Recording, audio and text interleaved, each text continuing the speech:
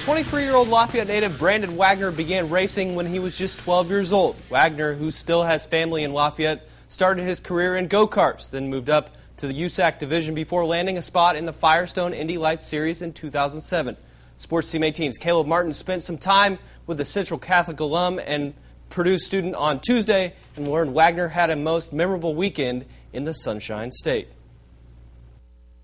Brandon Wagner had competed in 12 races in the Firestone Indy Lights Series, leading up to the Fuzzy's Vodka 100-mile sprint at Homestead Miami Speedway this past Saturday. He was looking for his first ever win in the series, and he felt his car was good enough to have a chance to get that elusive victory. I knew he had the best car, and it was just in my hands to win the race. After the green flag dropped, Brandon jumped out into first place and led all but one lap heading into the final lap of the race.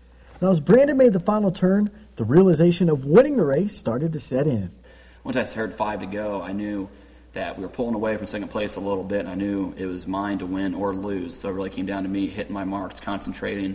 Once I saw that white flag lap, I just treated it like it was the very first lap of the race. I had to go out there and, not mess up at all and still, hit my marks and come through. You could win and lose a race on the last lap, and we had to keep that car behind us. Brandon then crossed the finish line, holding off James Hinchcliffe by just 0.7 of a second to win his first ever Firestone Indy Lights race.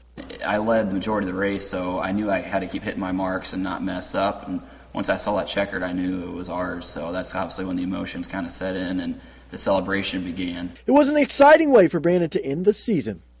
Now with that goal accomplished, Brandon has another goal in mind: race in the Indianapolis 500. Reporting from Lafayette, Indiana, Caleb Martin, Sports Team 18.